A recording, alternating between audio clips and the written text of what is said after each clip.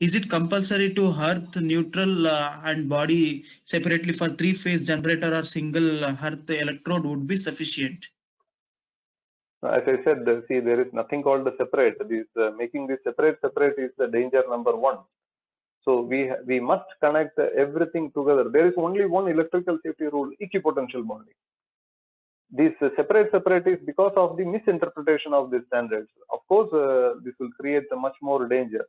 As I said in one of the slide, there are systems called as TNS, TNCS, TT. We are supposed to follow the rules of each and every, the requirements of those networks. Can you listen? Yes. Yes. What I understand in IS standard, it's very clearly given all the three different type of system like TNS, as you said. And in India, we have a TNS system, right? Yeah. TNS. And one thing also, I think you little bit explain to everybody that once you connect all the metallic part, including windows, doors, what are metal are in the building, all metallic part connected to the equipotential bar, right? And then do you make an earth pit and connect the earth pit with the equipotential bar? If you have a TT connection is generally used, for the public electricity distribution. You have a transformer from the utility. In that particular case, you mandatorily require a connection to one building, one connection to the soil, because you need to dissipate the current to the soil. Yeah. Since we are supposed to follow TNS or TNCS, TNS for if you have your own transformer, and TNCS where you have the public distribution. Actually, the earth pit in soil doesn't play any major role. Whereas the fault return path to the neutral of the transformer as a metallic conductor, that is more important. But so it is not necessary that the sorry.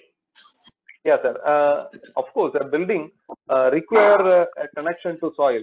The number one requirement of making a connection to an earth electrode in soil is to dissipate the lightning current.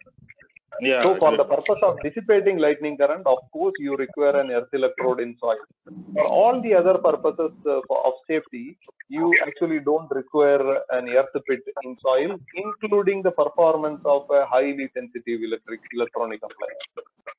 So even if there is a dead short circuit, face-to-face short circuit, or maybe face-to-earth short circuit, the fault current generated, you don't need to pass it through the earth. No, it always goes to the current, leave the source and return back to the source. We have to make an efficient way for the current to go back to the source. Okay. So in CT system, because of the distance between the transformer and the consumer installation, running a fifth conductor is long, so you put an earth pit and put an RCD. But sometimes what happens, I mean, you might also observe that the utility distribution companies, their earthing is very poor. Yeah. And maybe sometimes it doesn't work also. So in that case, do you think that we should connect our equipotential bar to the soil? Yes. If the utility, say for example, if the utility earthing system, we have to make a follow a TNCS system in that particular case. Yeah. Actually, there are very clear definitions in the regulation and in the IS 3043 how to make it. Say for example, public electricity distribution, the clause 4 of IS 3043. So there is very clear definition how to handle the situation.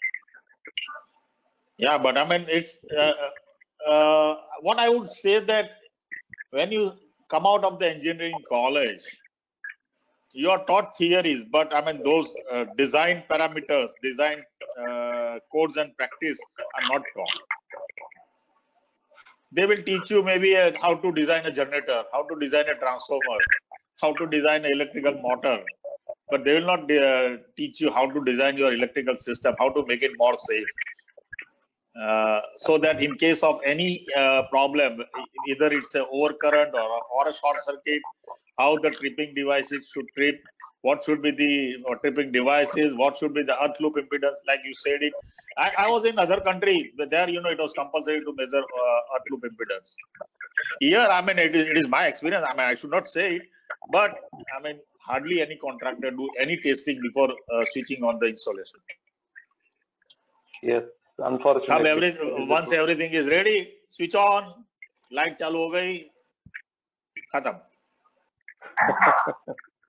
Yes, this is unfortunately this is what is happening. Yeah, I mean, then this could lead to fire.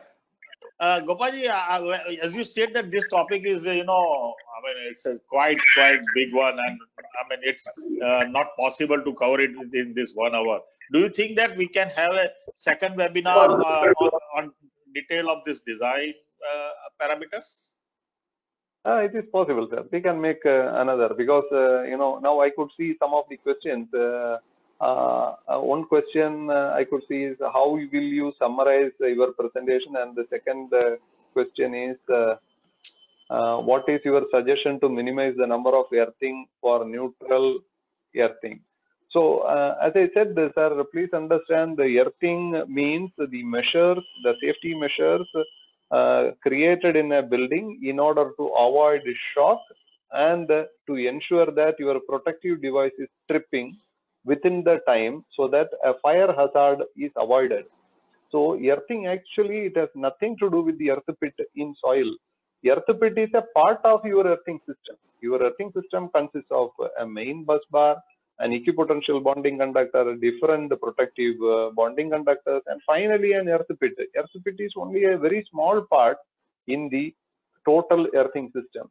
And that part, the earth pit in soil, is mandatory only for, to dissipate the lightning current to soil. Now, once when you dissipate the lightning current to soil, that particular earth pit for dissipating the lightning current, and the main panel board earth bus bar, both must be interconnected together. And that is what is shown in one of the pictures. The extraneous conductive part, let us say a down conductor of the lightning protection system, and the main earth bus bar of the building, both has to be interconnected together, and the impedance of that connection shall offer certain minimum resistance. And if the resistance is higher, then it will lead to other failures. So basically, what I wanted to tell you is, please don't think that the earthing means the earth pit. Earthing and the earth pit are, totally two different ideas. Earth pit is a small item in earthing. That's it. So now, next question: what is your suggestion to minimize the number of earthing of neutral and earthing? Again, the same question. I hope I already answered it. Yeah. What is the number of earth pits, and all are interconnected? What will there be not equipotential? Yeah. One of the practice which we follow in India, we have maybe 20, 30, 40 earth pits in soil, and under the soil we interconnect everything together. That is not the correct way. The correct way is, at the mains incoming panel, you must interconnect, and inside the building, because people are living inside the building. A fire accident is going to happen inside the building. So you need more and more interconnection inside the building. Under the soil, of course, in order to reduce the step potential, you can have it. But it doesn't mean you interconnect under the soil and forget all the other things. This is wrong. So what happens, I've seen many specifications given by the client. They said, for this system, we need 5 ohms earth resistance. For this system, we require 2 ohms earth resistance. Like that, And so as a designer, he will calculate getting the soil resistivity from the soil test, that how many earth pits I require, and to connect it in parallel, so that I achieve 2 ohms or 5 ohms or 3 ohms, what it may be. So that's the reason people always are thinking of how many number of earth pits are required. True. Actually, this is also, I would say, this is a big challenge in India, to educate the whole mass of electrical engineers that this is not earthing. So in most of the projects, we also come across this challenge, asking, okay, you make a soil resistivity test and so on. Yes, of course, you Yeah. need to make a soil resistivity test and find out the soil resistance, because you need to make an earthing system to dissipate lightning current. For that particular purpose, this is useful. Yeah, that's Otherwise, right. you don't need it actually. Yeah. And these requirements, such as electronic equipment vendor always say, I need 1 ohm earth pit. Actually, Yeah. it's a misinterpretation. You don't require it. You need a functional earthing conductor. Functional earthing means you have different kind of electronic appliances in your building, and all the electronic appliances may be communicating between each other. Maybe you have a server, you have a PC or something communicating, you have a camera, you have a BMS system, and these electronic appliances, those who are communicating each other, you need to have an earthing system which is offering a near to zero voltage drop in the earthing system. As a result, the earth plane is at the common, and your electronic appliances will communicate very efficiently. So that subject is called as functional earthing. So I didn't touch anything on functional earthing. What we discussed is about the safety earthing. Functional earthing is again a different subject, but again I would repeat that functional earthing has nothing to do with the earth pit in soil. Yeah, That is yeah, also right. the ways to make interconnection. So, sir, there is one more question. It is heard that 30 milliampere tripping ELCB to be used. Any base reason for that? Yes, of course. The current through the body is creating is the hazard. If the current is more than certain limit and more than certain duration, of course, the current flow will create ventricular fibrillation or maybe burning or other issues.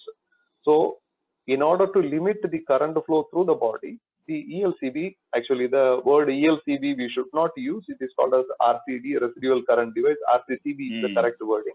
So if you use an RCCB or an RCD, once when the current is more than 30 milliampere, immediately the device trips. So it gives a protection measure called as direct protection, direct contact. Even if somebody touches a live conductor, nothing happens to the person because the ELCB will trip. So the 30 milliampere rating is based on the tolerable limit of current with which a human being can handle without much problem. So this is the set limit. More than 30 milliampere is dangerous for a human being.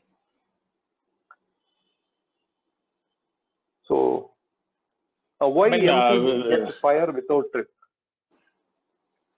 One more question: why MCB fire without a trip? Of course, if imagine you have an MCB, and I have shown you the one of the slide. I have shown you the. I don't know whether you can see the slide. The parameter called as fault loop impedance. I just put a circuit.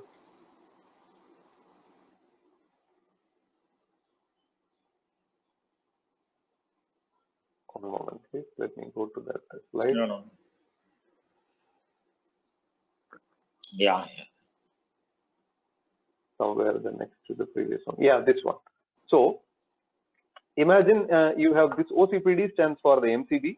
Imagine on the right side you have the equipment, and there is something happened to the equipment, and there is a short circuit in the equipment. And now what happens is the current will flow through this particular MCB through the whole circuit. And the circuit, imagine you have a small circuit with maybe which can handle 10 amperes of current for certain duration. But this fault current maybe will be 20 amps or 30 amps. And this current flow for a longer duration, of course, what will happen is the weakest part in this circuit will burst or will catch fire. Most often, the weakest part is the internal system inside your circuit breaker. As a result, what will happen is instead of tripping, it will explode. In a lot of cases, yes, this is what is happening because the MCB requires certain current to trip, and if that particular current is not enough, number one, there can be a danger. Number two, imagine a situation where the fault loop is very, very small. Instead of here I put 0.4 ohm, instead of 0.4 ohm, imagine it's very, very small. Once when it is very, very small, the current will be much higher. There is a parameter for an MCB which is called as the ultimate breaking capacity, or the capacity of the current with which the MCB is able to trip safely.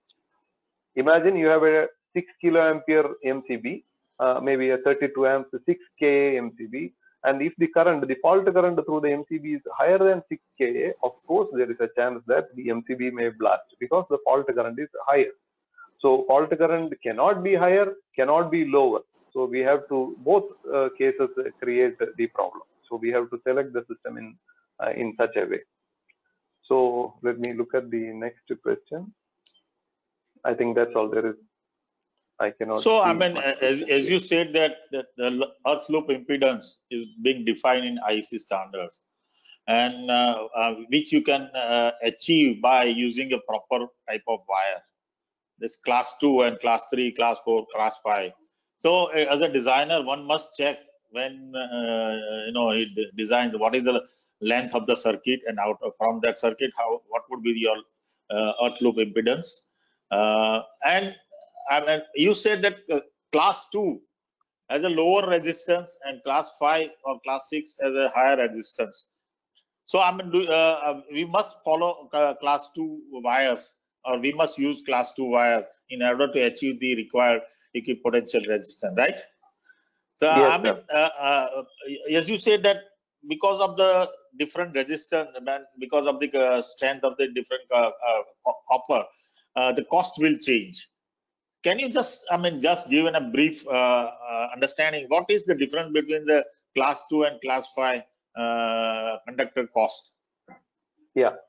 Last Friday evening, there was a webinar of FSAI discussion, a very good webinar, and Dr. Bharat Modi from one hospital in Baroda, he made a presentation, a beautiful presentation.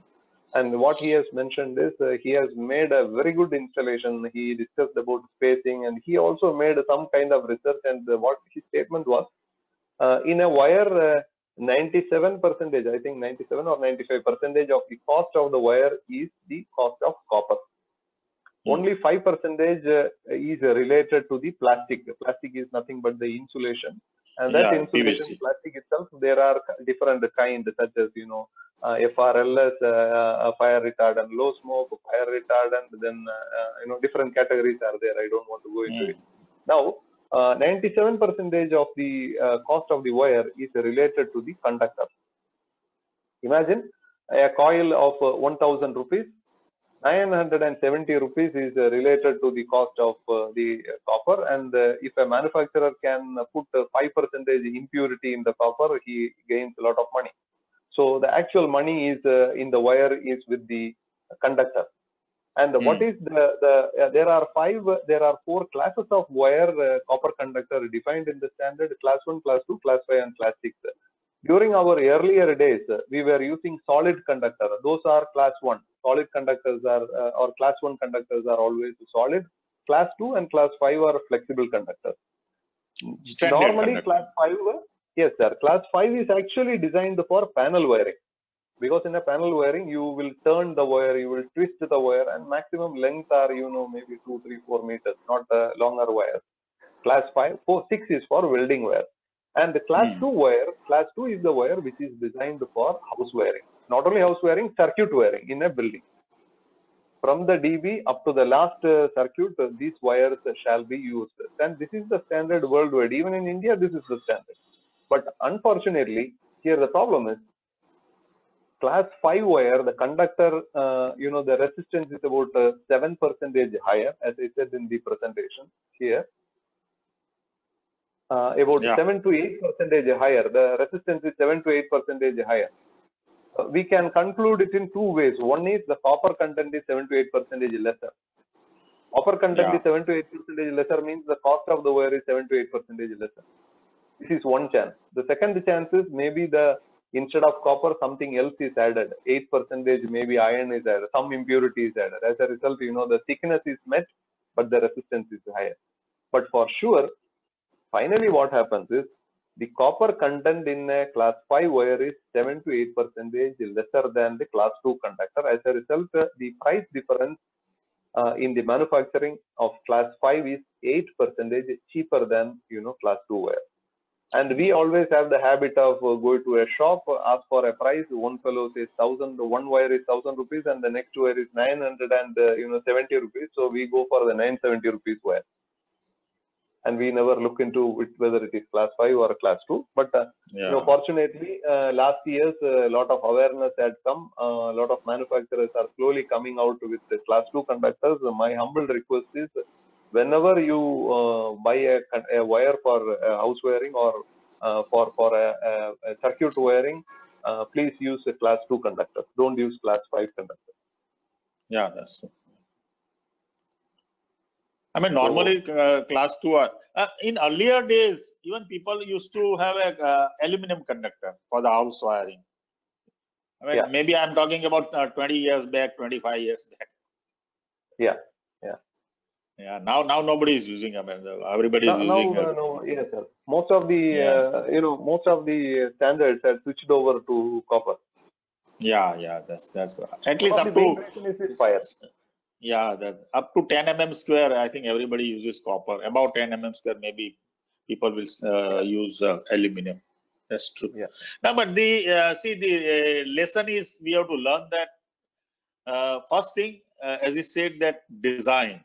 So while designing, we must strictly follow the laid down standards and code of practice. I mean, it's very clearly written what design parameters you should consider while designing. I mean, one of the factors when he explained is the earth loop impedance, which is most important things. And I mean, one must calculate also what will be the fault current when any fault happens, and whether the you must also check the tripping curve of the MCB or MCCB or ACB, whether that tripping device will trip at that fault current or not, and what would be the tripping time for that device. That's most important thing. As a designer, it's our responsibility, and I think we should consider. Second thing is the installation method, and third thing is the quality of the material what we are selecting. All those things you must remember. But first important thing is there are three parameters. One is the load current. Second thing is the cable rated current, and third thing is tripping device current. So, I mean, you must select the tripping device current should be more than the rated current of the cable, and rated current of the cable should be more than the load current. Otherwise, there are always possibility that you will mess up the system. Am I right? Yes, sir. Correct. One more point which I wanted to add is, I said that there are two basic philosophies. One is the earthed system, where the supply should trip within a certain time, and the second one is unearthed system. Actually, in most of the foreign countries, the power supply to the safety service. Safety service means the lighting system for the escape route, the corridors, the fire safety things, maybe the smoke extraction system, and so on. The safety services, we are supposed to use an unearthed system. Because in an unearthed system, even if there is a fault, nothing happens. You can work with it. Yeah, they insist on using the isolation transformer, particularly for all the lighting installation. Yes, you are right. Yeah. And along with not only the isolation transformer, along with that, you should also use the insulation monitoring device. Yeah, that's right. Yeah. So excellent. all about today's webinar, sir. Excellent. Really, I mean, even I have been in this practice since last, I think, 48 years. Even though you have added it to my knowledge, so I'm sure that it must have helped a lot with all other delegates. Once again, thank you very much, Gopal Kumarji, and I will invite Mr. Yash, who is our secretary, chapter secretary at Gujarat. Please, Yash bhai, take over.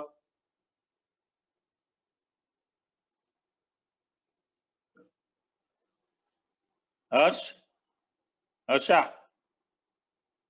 Yes, sir. Where is Yash bhai? I think he has left the webinar, sir. It is saying it's offline. Okay. Anyway, absolutely no problem. On behalf of Yash bhai, I would like to thank first Gopal Kumarji, who accepted in a very short notice to share his knowledge about the electrical safety systems, so you can avoid the ignition of the fire by electrical system, and particularly looking to the hospital So because recently we had a big fire in a hospital, and I was very keen to bring this topic on the table. So thank you very much, Gopalji. And what I feel that I'll once again invite you maybe after 2-3 weeks to give more knowledge about the earthing system, because there's a lot of misconception. I mean, 100% misconception for the earthing system.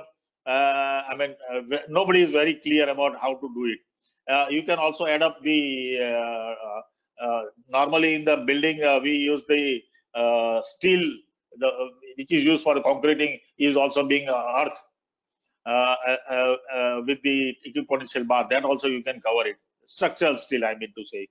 So thank you very much, Gopaji, and once again I also thank all our association members who have very nicely attended the seminar, and I also thank all the delegates who had raised the questions to increase to share their knowledge with all the delegates.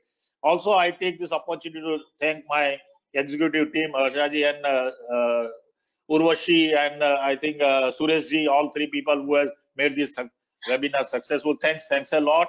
Okay, thank you. Bye bye. Stay safe, stay healthy. Right. Bye bye.